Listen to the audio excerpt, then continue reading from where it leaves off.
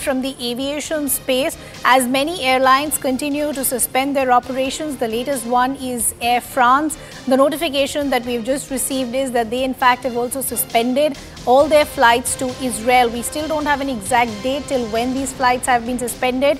Remember, a short while ago, we did see Air India also issuing a similar notification, suspending all their flights till the 14th of October. Siddhant continues to be with us. Siddhant, we'll see many other airlines also in the hours to come to issue similar notifications. But do we have an understanding of the current number of people still stranded in Tel Aviv in Israel?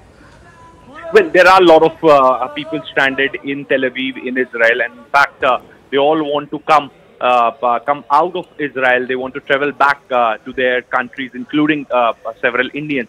We still don't have numbers of how many Indians are stranded in Israel, but it goes in thousands. Now, the situation is critical because Israel is a small country, and the Gaza Strip is a few hundred kilometers away from Tel Aviv, so the distance is not too far. And when and it's very much, the airport area is very much in the range for missile from Gaza to reach Tel Aviv. So that particular area is very much in the range of Hamas missile launchers. So that makes operations at the airport very critical, and so there is a window in which only the landings and takeoffs usually take place.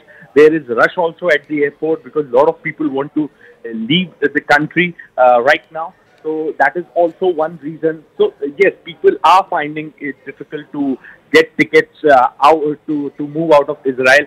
Even all these major airlines have also shut the operation on this sector. Even Air India crew have also been evacuated. You only have reported that. So the overall situation is critical, and even all these airline operators are also closely monitoring the developments taking place in Israel, because everyone knows that the airport in Tel Aviv and the entire airport complex is very much in range of the rockets that are fired from Gaza Strip. So, that makes it very difficult. Yeah. Siddhant, I also want to understand another aspect from you before we move on to some other breaking developments. A short while ago, we'd also heard of reports that possibly Hamas would want to boast about the kind of hostages they've taken in. In fact, the notification was that in a few hours, we'll give an updated figure. What is the fear as far as the Israeli authorities are concerned? What is the kind of estimate that they're working with? How many hostages could Hamas have taken? Well, we don't have the exact numbers. Some are saying it's more than 30. Some are saying that numbers can go up to 50. So that is where Hamas has an upper hand, and also is in a state to negotiate. That is something maybe what Hamas must be looking at, because this is the first time, as I have been saying, maybe last 50 years, not 75, then that Hamas have come so close to Tel Aviv. And the way they have invaded, and Israeli forces were caught napping, their entire security setup got collapsed. The economic electronic warfare systems got collapsed. So this is for the first time this has happened. Okay. So Hamas must be looking at the possibility of some sort of a negotiation, or also maybe, I mean, we really don't know what's going on in their minds right now.